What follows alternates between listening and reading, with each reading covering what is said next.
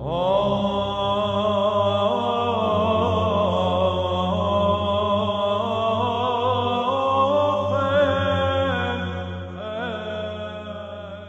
the name of the Father, and the Son, and the Holy Spirit, good evening. My name is Father Michael Marcantoni. I am a priest here at the Greek Orthodox metropolis of Detroit. I want to thank you for tuning in once again to our channel. So, over the last series of videos that we did, the most popular by far was the video on the liturgy. And that got me to thinking that whether we are longtime members of the church, lifetime members of the church, or newcomers to Holy Orthodoxy, probably the thing that most people have the most questions about are the mysteria, the mysteries. Now, mysteries is the word that we use properly when speaking about the ceremonial life of the Orthodox Church, the liturgical life of the Orthodox Church. Technically, we don't use the word sacrament. We use the word mystery. Now, mysterion doesn't mean, mystery or mysterion, doesn't mean something that we don't understand. As a theological term, that's not what it is. It's kind of like the way that the word theory in scientific jargon doesn't mean the same thing as theory in everyday speech. In everyday speech, when we talk and we say something is a theory, it's a guess, and one guess is just as good as another. But in scientific terms, when we speak of a theory in the empirical sciences, the scientist means that something is a theory for the scientist is as close to being proved as possible without becoming a absolute proven fact. So it carries a lot more weight in the scientific world when you say theory. That means it's as close to proved as we can get until it's proved. Whereas in everyday speech, it means just one guess or another's guess, someone's opinion. There's a big difference. And so when we say mystery in everyday speech, we think something that we don't get, something that's kind of hard to grasp. In theology, in Christian language, in Holy Orthodoxy, when we say the mysteries, the mysteria, it doesn't mean something that we don't understand. A mystery is the experience of God. It is something that we can be initiated into. It can be experienced, but it cannot be well expressed. And so we can't speak of, well, and that's why, unless absolutely necessary, in the various mysteria, like baptism, wedding, ordination, so forth, the one entering into the mystery versus sacrament, the one entering into it, doesn't say a whole lot. In fact, they usually don't say anything at all. In some of them, absolutely nothing at all. Because it's something that can be experienced, but not expressed. And in the presence of mystery, in the presence of awe, silence is the proper language. And that opens us up to fully expressing this thing that we are confronted with. I am reminded of Carl Sagan's, one of his great movies, one of his great works on outer space that got turned into a movie back in the late 90s, and I am blanking, I think it was Contact. And in it, the protagonist was asked how she could prove that she loved her father. And she realized that she really couldn't prove it, because you could say you love your father, you could be lying. You could rattle off all the things that you've done and the things that you've said towards them and the conversations you've had, but it could all be an act. Truth be told, there was no way to prove that love existed that couldn't be called into doubt or question, that couldn't be met with a skeptic's gaze. It had to be taken on faith. And that faith had to be grounded in the experience. And she could say that she and her father loved one another because they experienced that love, and therefore the words and the actions that went with it ratified it. That is the way the mysteries work in the Orthodox Church. And so when we come to baptism, when we come to the wedding, when we come to Holy Unction, apart from the absolute necessities, the one undergoing it says nothing, because we are there to experience the presence and love of God. So, and in that experiencing, we can We can live it. We can experience it. The idea being that we then embody it and take it out to the world and call others to experience the same thing as well. But it is ultimately, the presence of God is ultimately ineffable. And anything we say about it will be but a pale shadow. But we can bring them to the Christ who they can experience themselves. Now, with that said, I want to go ahead and begin this series on the Mysteria, this series on the mysteries of the church. And we're going to go ahead and look at them.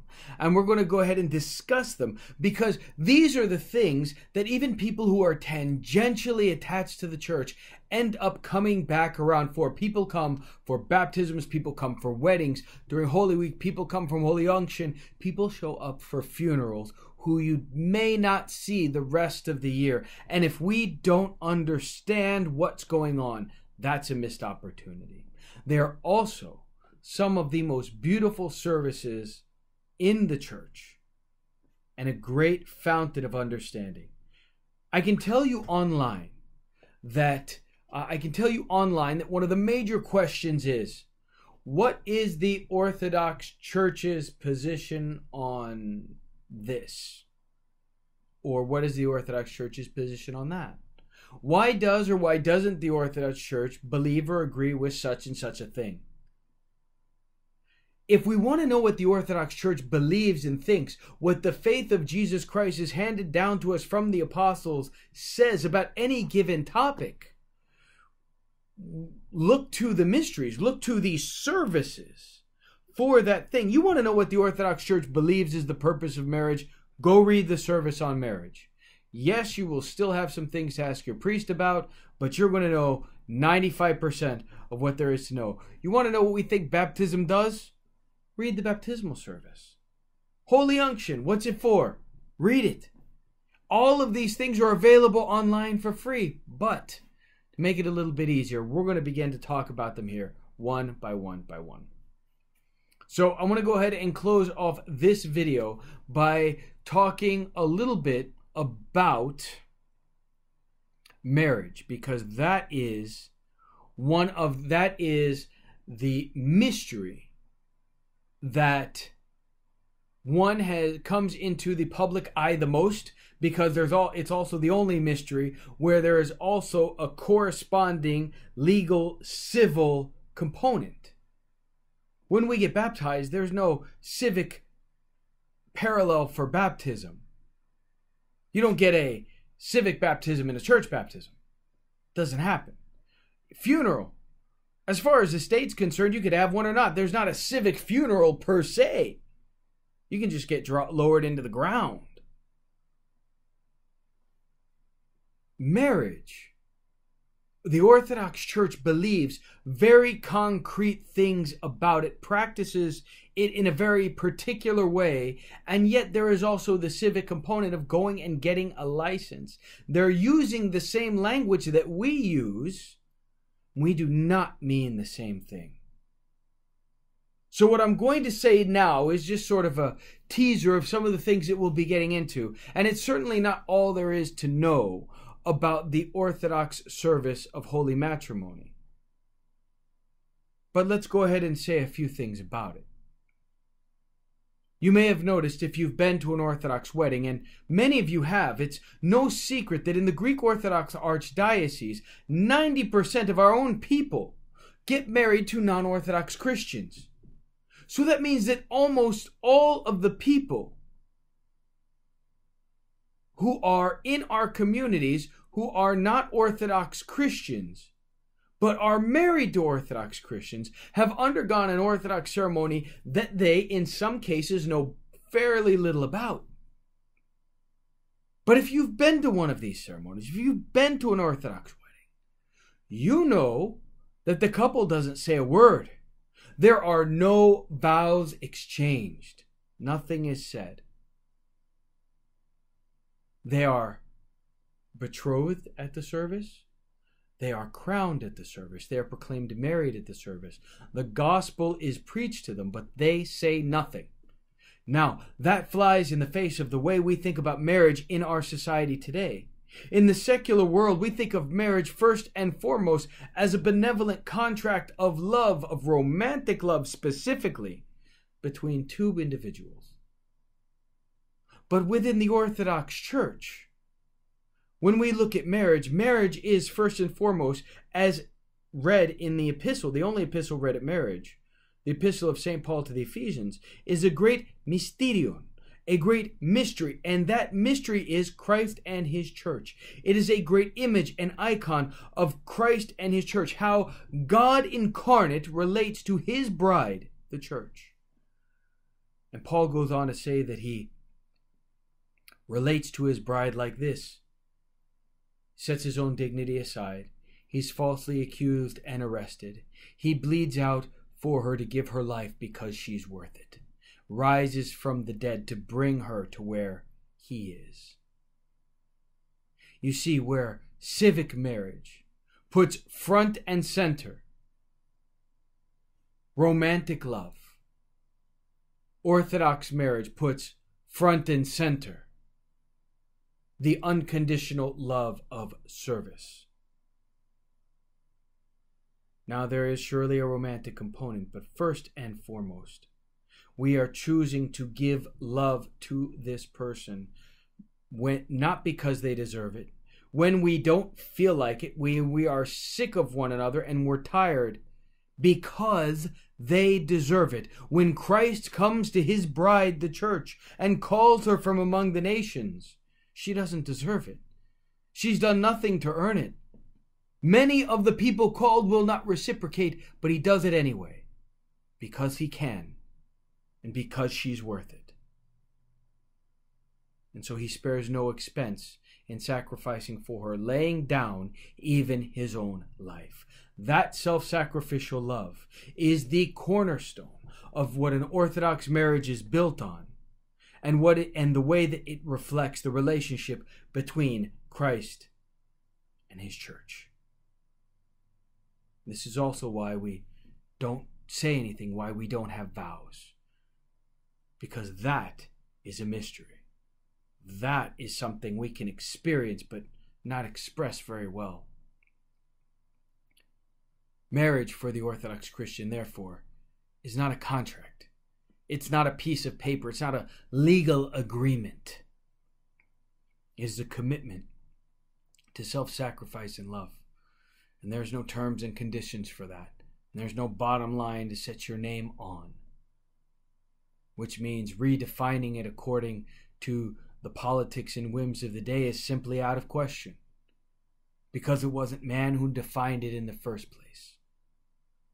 According to Jesus Christ, when he speaks in the Sermon on the Mount about marriage, he says that it was instituted by God, namely for this purpose, that a man should leave his father and mother and be joined to his wife, and the two should become one flesh.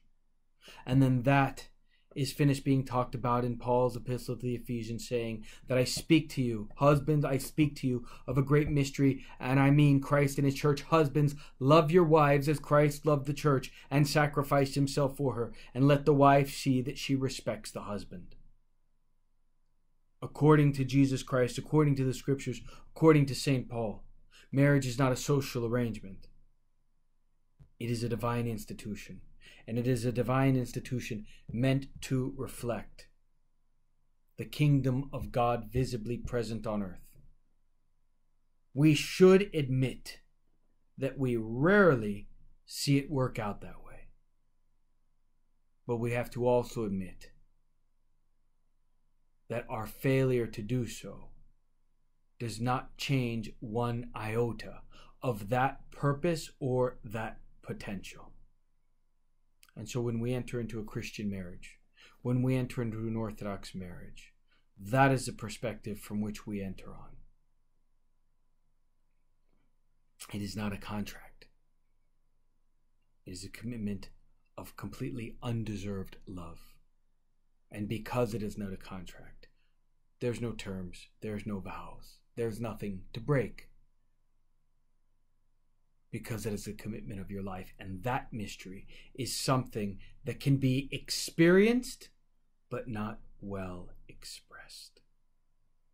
That is the heart of mystery. That is the essence of what we're going to be exploring. So in this upcoming series of videos, we're going to go ahead and talk about the mysteria, the mysteries of the church, these great and holy things meant to bring us into direct contact with God and sanctify all of our lives in Jesus Christ.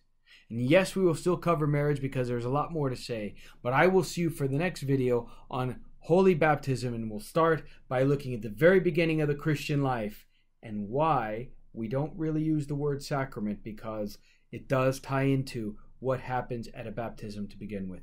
Stay tuned. I will see you then. May the Holy Trinity bless and protect you always. Amen.